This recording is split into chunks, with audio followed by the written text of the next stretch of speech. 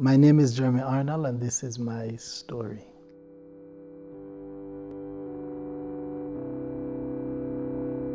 I am one of 13 siblings. My mother was 5 months pregnant with the 10th child at that time when she was taken into a premature labor.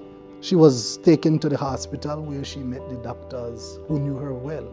She would have been there every year, given the age range that we have. Upon reaching the hospital, the doctors realized that she was about to give birth. She was only 5 months pregnant, and the doctors delivered the 5-month-old fetus and threw it in the garbage can. Because at that time, technology wasn't at a place where it is now currently. The doctors, they wouldn't seek to waste time and energy on something that have no life. And my mother was then discharged from the hospital. She was sent home to attend to her 9 other kids. Now, bear in mind, it was her alone. Our father was not there, he was absent. And they discharged her from the hospital, and she would return back to the garbage can, where she looked and she found her fetus, her baby. And she took a rag from her pocket and she picked up her baby, put it in the rag and put it in her pocket, and she went home. Upon reaching home, greeted by 9 hungry kids, she took the dress that she had on off and she placed it in a tub of water that was there. She went inside, she attended to everybody, and somebody asked, "Mommy, what about the baby?" And then she remembered that the baby is in the rag, but the rag is in the pocket of the dress, and the dress is in the tub of water. And she ran outside, searched among the clothes in the water, and she found there her baby still alive. And she said she heard a voice saying, "Go and stand with it out in the sun." 8 days after, however, the fetus took very ill, and she had to take the fetus right back to the hospital. And the doctor was amazed that after 8 days, the fetus is still alive, and they discovered that the fetus blood was poisoned, and the fetus was in need of a blood transfusion. However, they told my mother that there is no blood in the blood bank. They had only one blood, and it is the blood of a white man that was not yet screened. My mother, with the faith that she has and the courage that she has, she said, "Give it to him. That's the blood that belongs to him." Trying to appease this lady, the doctors knew well that this is a hopeless case, but to get rid of this lady, they did the blood transfusion.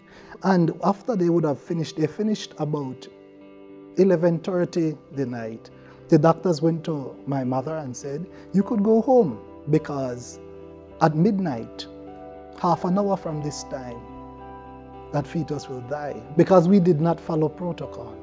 We did not do what was necessary to be done for this to have been a success. 1 hour, however, after midnight, when they went to check upon the fetus, my mother told me from down the hall they could have heard a heart beating very loud, and it was the heart of the fetus. 1 year later, the fetus was still alive, but the fetus was very ill. So my mother had to take the fetus back to the hospital, where she met there the same doctor and the same staff.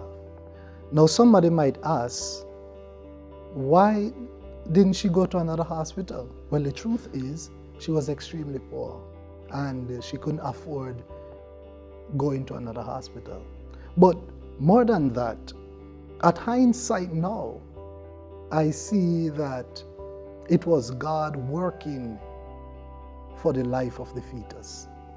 And God would have this doctor and these staff to witness the miracle working power of him.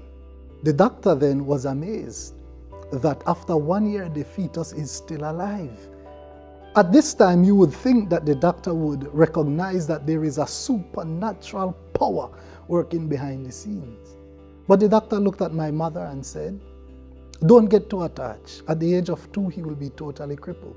At the age of 3, he will be totally blind. At the age of 4, he will be a complete retard. And at the age of 5, he will die." I want to say that man can appoint, but God ultimately disappoints. At the age of 6, the fetus went into primary school, not with a cane, because he wasn't blind, not in a wheelchair because he wasn't crippled, and he wasn't placed in a special section because he wasn't a retard. As a matter of fact, the fetus aced every subject in primary school, went on to high school and to junior college.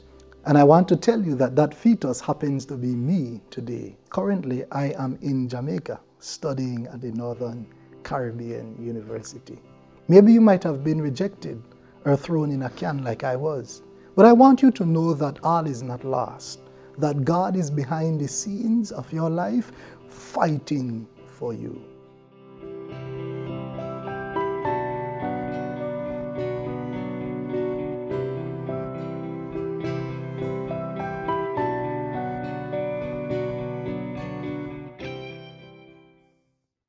You want me to bridge that?